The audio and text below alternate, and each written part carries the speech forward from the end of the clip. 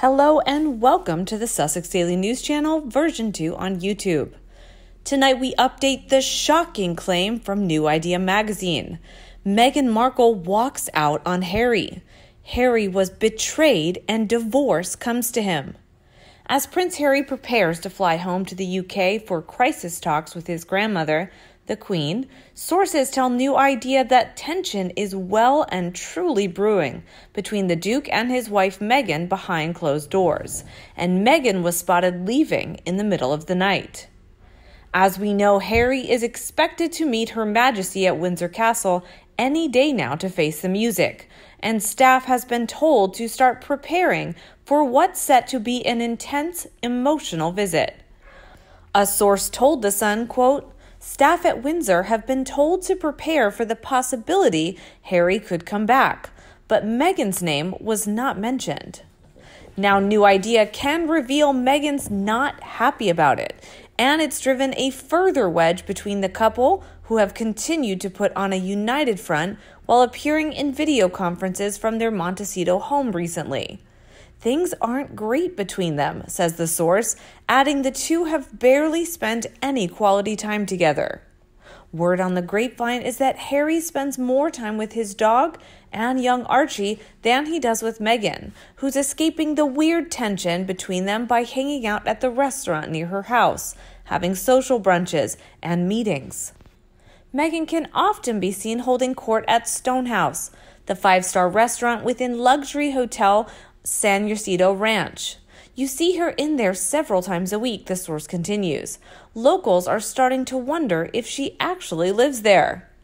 Given what royal watchers are saying about her marriage and the added strain of a reported baby on the way, it's not far from the realms of possibility that Meghan has fled to the ultra-exclusive enclave 5 minutes from the home she shares with Harry.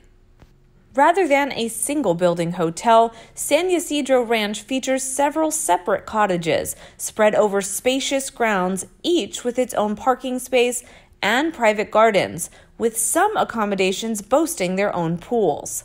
A night there can cost upwards of $2,000.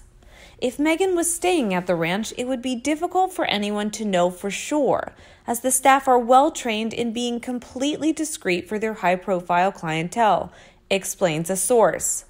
Indeed, it was a location of choice for former British Prime Minister Winston Churchill to escape the world, along with President John F. Kennedy and his wife Jackie Onassis's honeymoon retreat. It's a real mover and shaker kind of place, where celebrities and assorted high flyers meet to make deals over cocktails and farm-to-table food, says an insider. "I'm not surprised Meghan feels at home there. She loves mixing with those kind of circles. Plus, it's so close to her house that she can be home with Archie really easily." The ranch is sort of Santa Barbara's answer to her beloved private members club, Soho House, where she and Harry held most of their dates in the early stages of their relationship. Nowadays, he's by her side a lot less when she goes out, the insider claimed. Meanwhile, according to New Idea, Princess Diana's biographer, Andrew Morton, has revealed the so-called feud between Prince Harry and Prince William could be the result of a huge misunderstanding, Will's fury over marriage mistake. It's been long thought that tension between the brothers was sparked by William reportedly urging Harry not to rush into marrying his future wife, Meghan Markle. But speaking to New Idea, the author of 1992's Diana, Her True Story, believes William's intention was not to offend Harry. When William said to Harry, "Take as much time as you like," that is based on the new protocol inside the royal family that allows a royal prince to test the waters so they don't have the calamities they had in the past, explains the veteran royal watcher. But while Harry immediately took offense at William's interference, Andrew believes William was trying to encourage Harry to live with Meghan for an extended period before marrying, in what he calls a, quote, test marriage. It's how the royal family now behave, he explains. William lived with Kate with the Queen's permission. Harry could have lived with Meghan with the Queen's permission. Andrew continues, It's significant that William and Kate were like an old married couple before they were married. They'd been living together with the Queen's permission in a test marriage. Meanwhile, for Harry, he is currently dealing with the most difficult part of his life when he accused of putting cash before duty after stepping back from the royal family. Later last night, according to royal commentator Dan Wootton, Prince Harry sold his right to have any problems with the commercialization of the royal family. He moved to California after announcing that he would be stepping down as a senior royal in January and becoming financially independent.